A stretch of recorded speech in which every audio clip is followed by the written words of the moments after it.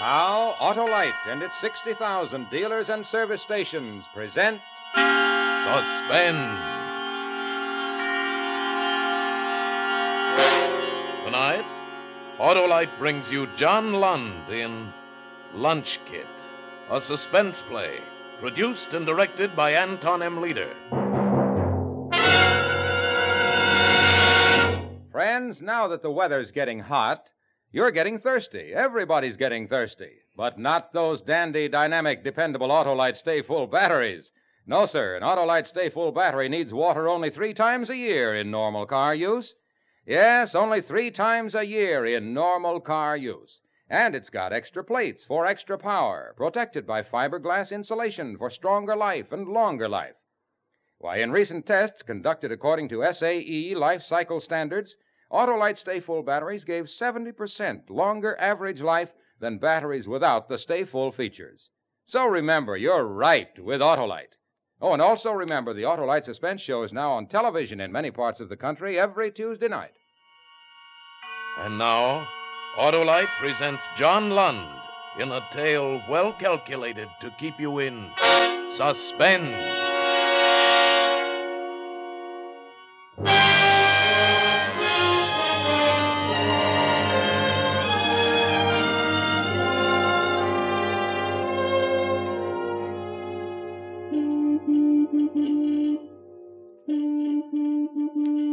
Why didn't he stop it? Father was getting angry. And Gus, he was so sensitive, especially at a time like this.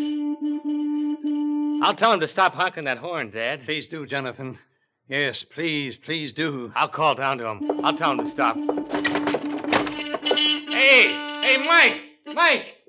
So there you are, Jonathan. Cut out that horn. Didn't I tell you this guy was sick? But we're going to be late for work. I'll be down in a few minutes. Take it easy. You better hurry up. I wouldn't want to be late, Jonathan. Yeah.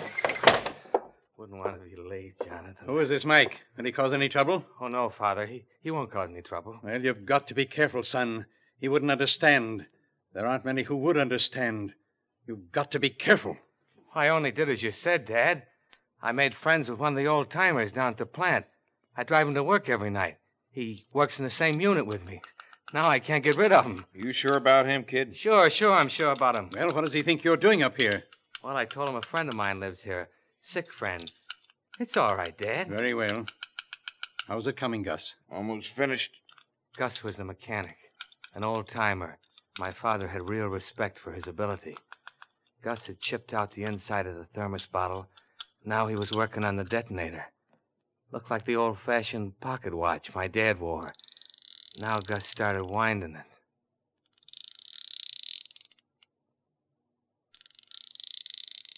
Somehow, that kind of got me. I wish my father had never started this thing.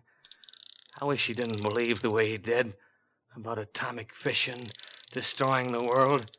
I wish he was like everybody else, that I wasn't his son. Hey, Jonathan, what time you got? Huh? What time do you have? What's the matter with you? Are you getting too nervous for me, son? Nervous? Oh, don't worry about me being nervous. It's, 8:29. 8:29. Okay, kid. What are you sweating about? Who, me? Your dad ain't sweating. This is no time to be nervous, Jonathan. She'll go off at 6:30 tomorrow morning. Is that okay? Fine, Gus, fine. Okay, kid? Sure. Okay. Now Gus cleared a little space on the table and went to a steel cupboard. He came back with a metal jug cradled in his arm. My father leaned forward. I felt myself tightening up inside. Without thinking about it, I pulled a pack of cigarettes out of my jacket, put one in my mouth. Then, as I was about to strike the match, Gus looked up. My father started coming toward me, the veins throbbing in his neck. Put that match away, you fool. What's what? wrong with you? Haven't you any sense at all? What do you mean? You tell him, Gus. Kid, if one spark gets into this nitro, they won't find enough of us here to fill that matchbox. Oh, the unlit cigarette turned to garbage in my mouth. I spit it out and stamped it to pieces on the cement floor. My father and Gus looked at each other. Gus grinned. My father's face, stone hard, didn't change. And he looked at me like I was still a little boy. Okay. They'd find out. When the nighttime came at the plant, it'd be up to me. Your lunch kit. Here it is. I just bought it this afternoon. Oh, look how pretty it is. It's a shame to spoil it. All right, finish with it, Gus. This is not a time for jokes. Funny about Gus and his jokes. He didn't believe in this thing at all. He'd sell out to anybody. Money. Just give him money. But you had to admire what he could do. He opened the lunch kit and took the bottle out. He screwed the detonator into the cap, and when it fitted right, he laid it aside. Then he put a siphon into the thermos bottle and opened the jug of nitroglycerin. He poured out a thick, yellowish liquid, and when the thermos bottle was full, he put the top on the jug and carried it back to the cupboard. You better be far away when this goes off, kid. I'll be far away, all right. Jonathan is a bright boy, Gus. I've taught him well. Gus didn't say anything after that. He bent down over his table, and his eyes tightened up till you could barely see him. He worked quick. You could see he knew what he was doing. And watching him, I began to feel better. Then he was finished. He put the thermos bottle of nitro back inside the lunch kit, and the sandwich, and the orange. Then he closed the lunch kit and handed it to me. Here you are, kid. Don't drop it. I won't. Now, son, Yes, Dad? look at me.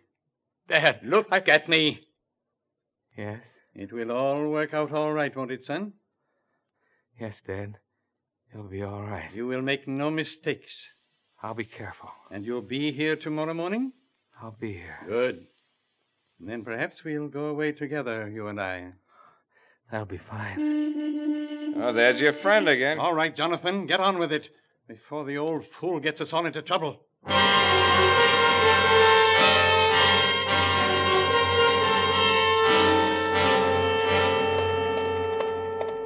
That you, Jonathan? Yes. It's about time. What kept you?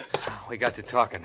He's pretty sick. We're going to be late for work. Well, you should have taken a bus. What about you? I'd have been late. So what? So what? That ain't no attitude, Jonathan. All right. Here. Open up the dashboard compartment. I want to put this lunch kit in. Okay. Be careful. Well, it's a nice new one.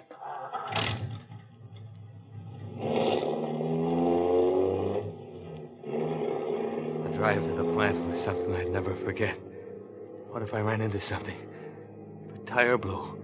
If a speck of dust got into my eye and I ran off the road. I stayed off the main highway. Too much traffic.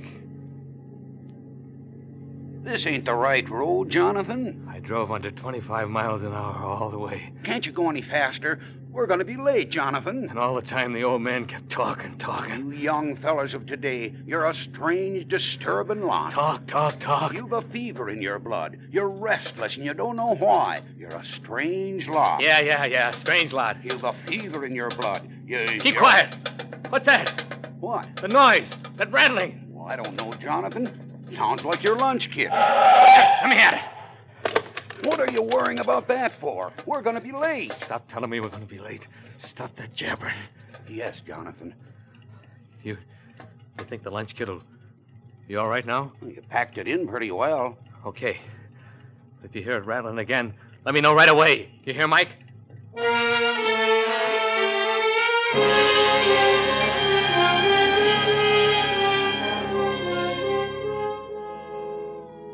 At last we came to the plant. The night shift guys were already at work. The parking lot was jammed with their cars. We were late, but I was glad of that. Now I'd be able to park near the entrance. Later on, I'd be able to get out in a hurry. Okay, Mike, this is it.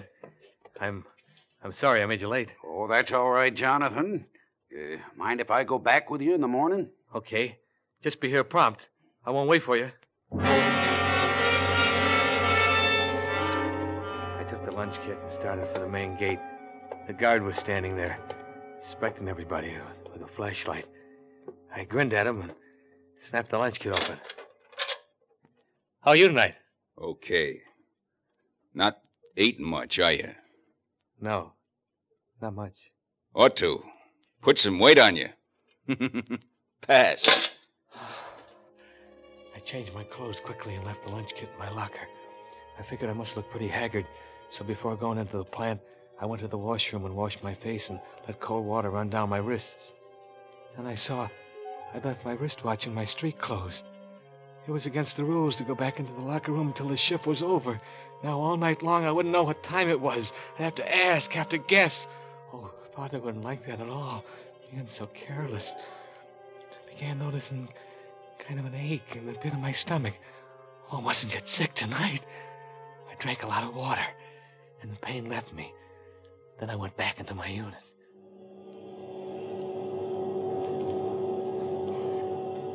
Oh, this was going to be a bad night. I was all raw nerves. It was like being in the middle of a nightmare that wouldn't end. My hands were all thumbs. I couldn't seem to make them do anything right. Oh, Father wouldn't like the way I was doing things. I couldn't stand it much longer. Hey, Jonathan! Huh? What are you doing? Cut your switch. What's wrong, Mr. Davis? What's wrong? Is that the way you handle that modifier? Where's your apron? Oh, yeah. Oh, gee, I'm sorry, Mr. Davis. Don't be sorry. Do it right. Get on the ball, Jonathan. Get on the ball. Yes, sir. On the ball. What time was it getting to be? I couldn't concentrate. I couldn't think. All I could remember was what was in my locker. All I could remember was that thermos bottle filled to the top with nitro. All I could remember was that detonator set for 6:30. Hey, Mike, what time is it? 12:30. Hey, Mike, what time is it? 10 minutes after 1. Hey, Mike, what time is it? 5 minutes to 2. Hey, Mike, what time is it? Almost time for lunch. Lunch? And am I hungry? I could eat 'em. Hey, what's wrong with you? Oh, you're white as a... My stomach. Hey, you guys, come over here, quick!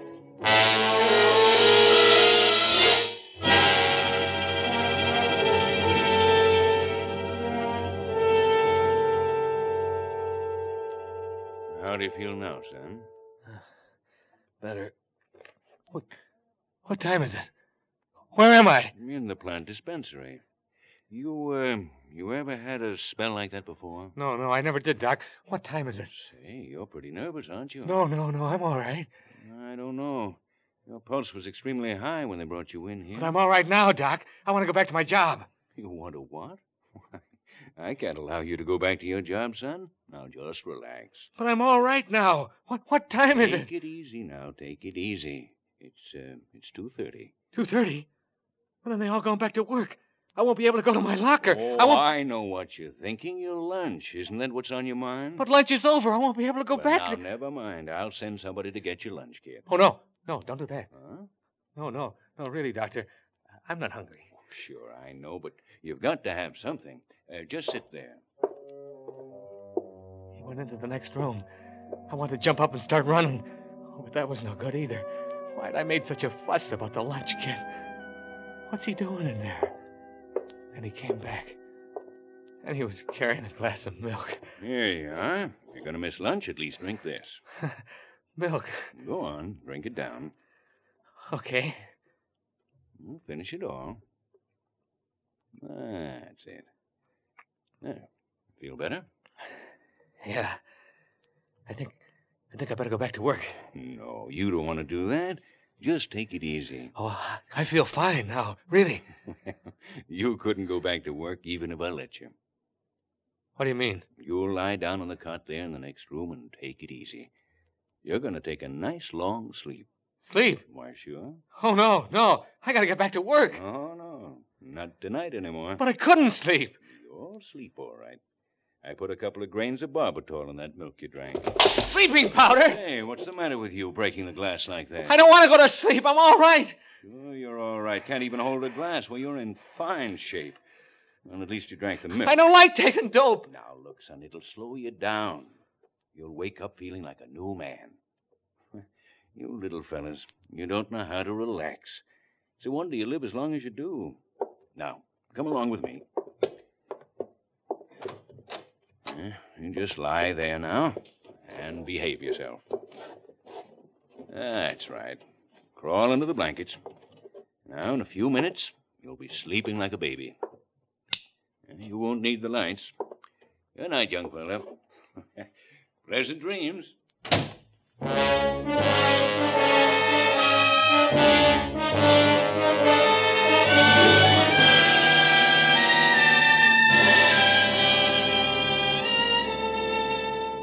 For Suspense, Autolite is bringing you Mr. John Lund in radio's outstanding theater of thrills, Suspense.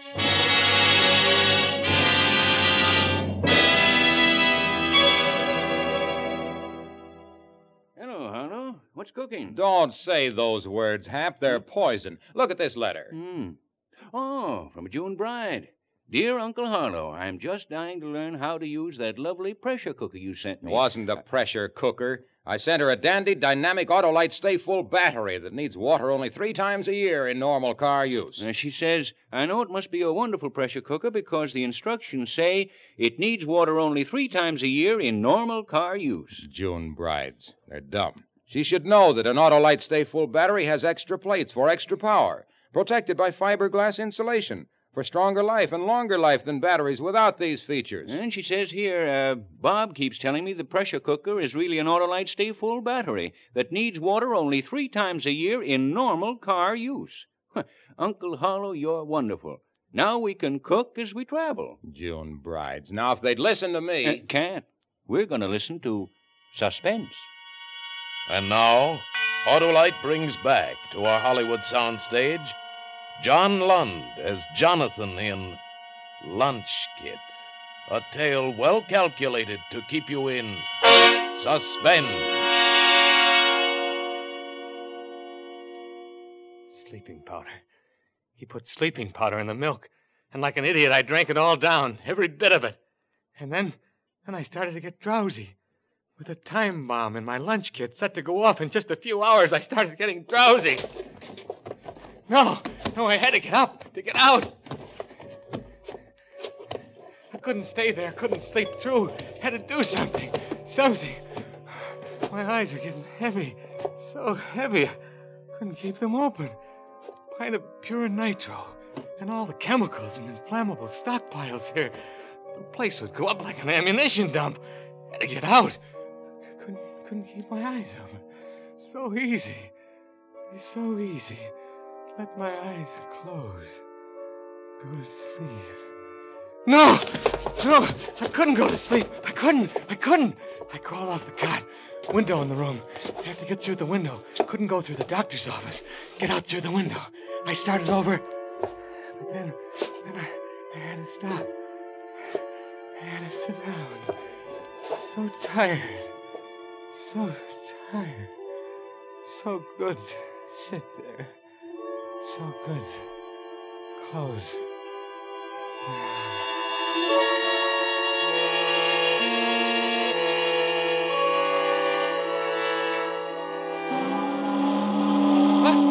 What's that? The nitro! The whistle!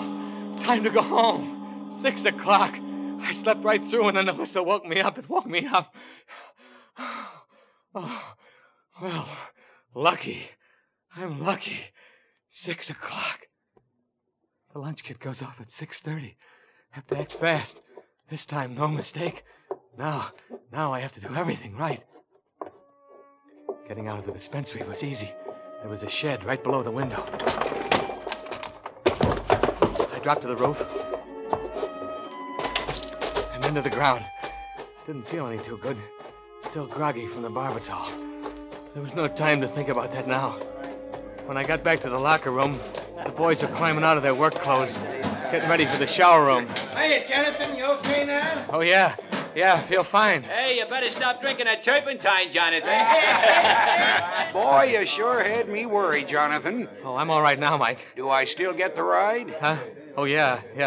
See you later, then. Gonna take a shower. I changed into my street clothes and nothing flat, not caring how I looked. I was kind of worried the doctor would look in on me and find me gone.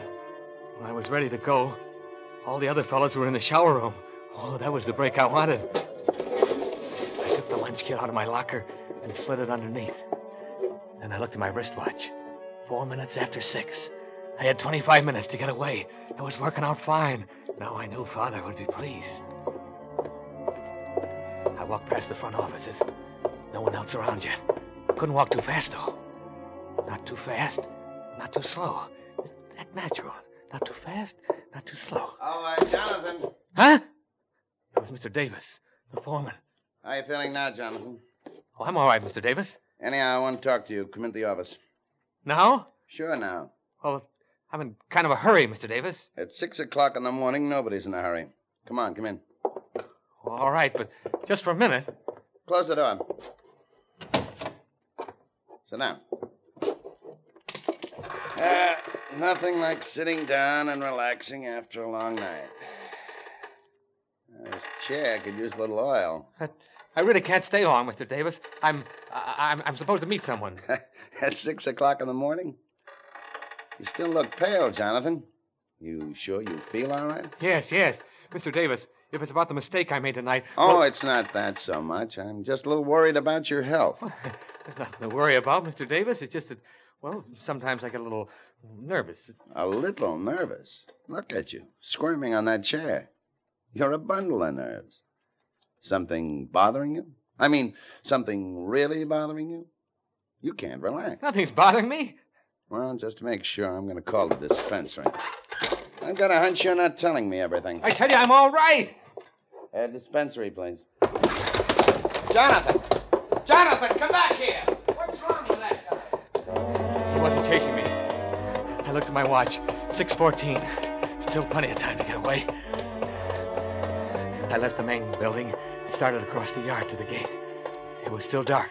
I was one of the first out. Hey, you! Don't look back. Don't look back. Keep going. Don't let him stop you. Hey, slow down! Slow down! Bob, I gotta chase you. I'm all out of breath. What do you want? You know as well as I what I want. You forgot something. What did I forget?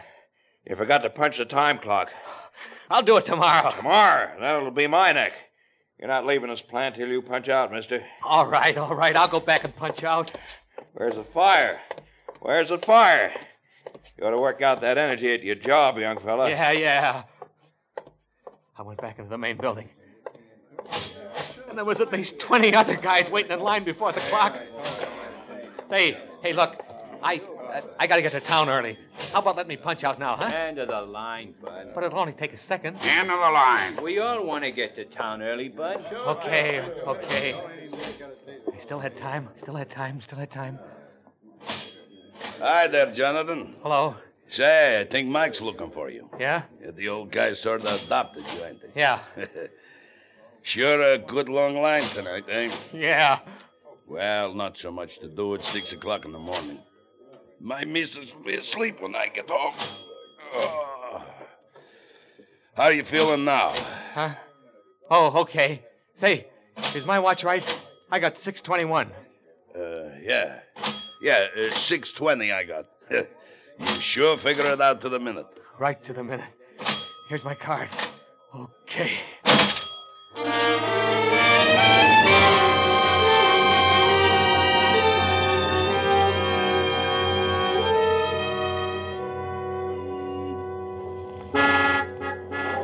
Finally got to the parking lot. A whole flock of guys were out by now. It was kind of cold. It took a couple of seconds for the motor to turn over.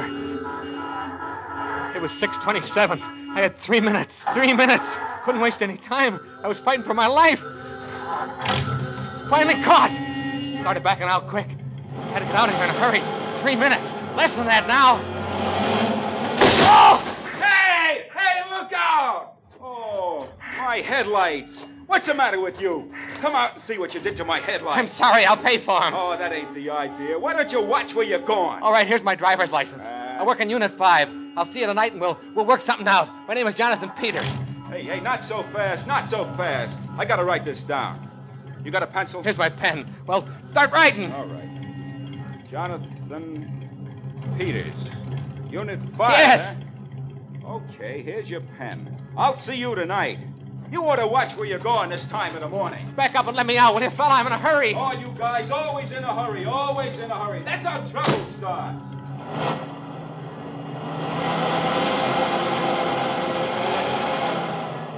All right, it's clear now. Thanks. No more than 2 minutes. I gotta hurry. Hurry. Clear now. All clear. Hurry. Hurry! Hey, Jonathan, wait for me. Wait, Jonathan. Oh, he got away. Now, why'd he do that? These young fellas don't know what the end will be. That kid sure is wacky. In a hurry, always in a hurry. Hey, what's the matter with him? No sense of responsibility. Last night he drives like a turtle. This morning he races out of here like a demon and leaves me standing. Too bad, Mike. Well, maybe somebody else will give you a ride home, huh? Oh, I can get a bus, but this'll teach me to do a guy a favor. What do you mean? Well, that Jonathan. I didn't want to keep him waiting, so I came out and looked for him, and he's not in the car. So I go back in the plant to look, and I miss him. When I get back, he's driving off. Yeah? So what's the favor you did him? Well, he was so darn particular about it. Then he goes off and leaves it under his locker. But I found it and put it in his car for him. What? His lunch kit. I put it in his car.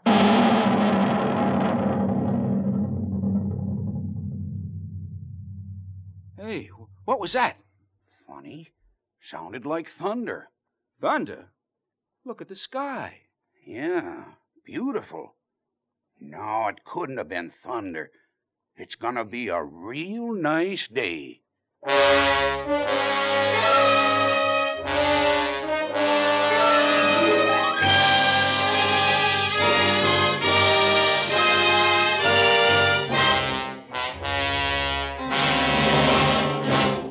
Thank you, John Lund, for a splendid performance.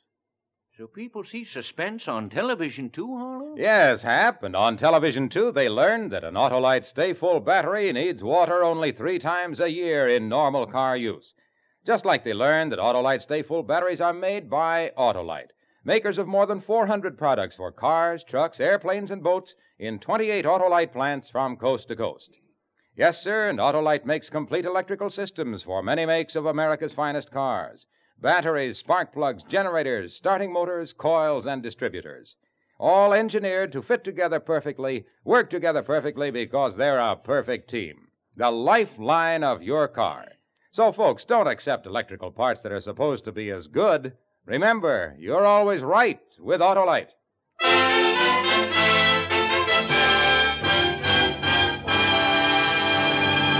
And now, here again is John Lund. It's been a pleasure to be here tonight with Tony Leader and his great cast of actors. And as an old Suspense fan, I'm looking forward, as I'm sure you all are, to next week, when radio's outstanding theater of thrills brings you Agnes Moorehead in The Trap, another gripping study in Suspense. John Lund is currently being seen in the Paramount picture Bride of Vengeance. Tonight's suspense play was written by Larry Marcus, with music composed by Lucien Moraweck and conducted by Leith Stevens. The entire production was under the direction of Anton M. Leader. In the coming weeks, Suspense will present such stars as Ralph Edwards and Joseph Cotton. Make it a point to listen each Thursday to Suspense, radio's outstanding theater of thrills. And next Thursday, same time, hear Agnes Moorehead in The Trap.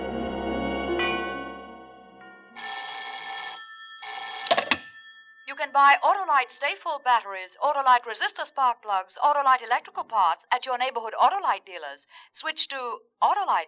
Good night.